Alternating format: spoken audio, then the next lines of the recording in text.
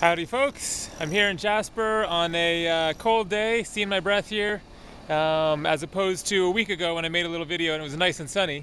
The forecast had showed possibility of snow flurries today, but unfortunately looks like that might not be happening. But I'm just out on a little walk right now. I just finished up my first week of work, so I just worked 5 night shifts straight through, starting at 11 p.m. going until 7 a.m. So I got off work at 7 o'clock this morning and tried to go to sleep, and it just wasn't happening. So I decided to go out and enjoy the day a little bit. So I'm just kind of on the edge of town. The main part of town is just straight ahead that way a little bit.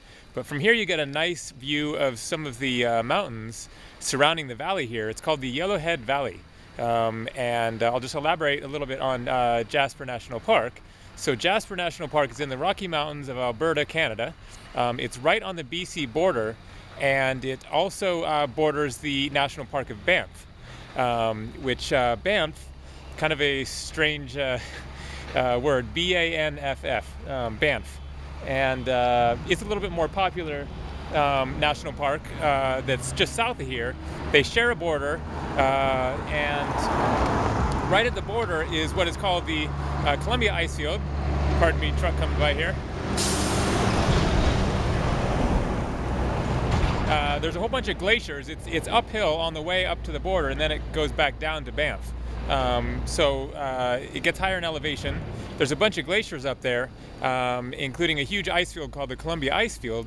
I used to live in Portland, Oregon, where the Columbia River flows right by, and it wasn't until I came to Jasper that I realized that the Columbia Icefield is the headwaters for the Columbia River, down on the border of Oregon to Washington. So one little factoid for you there about Jasper.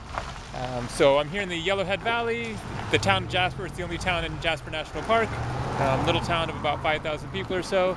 And from here you can see some of these spectacular mountains that are just circling the valley here.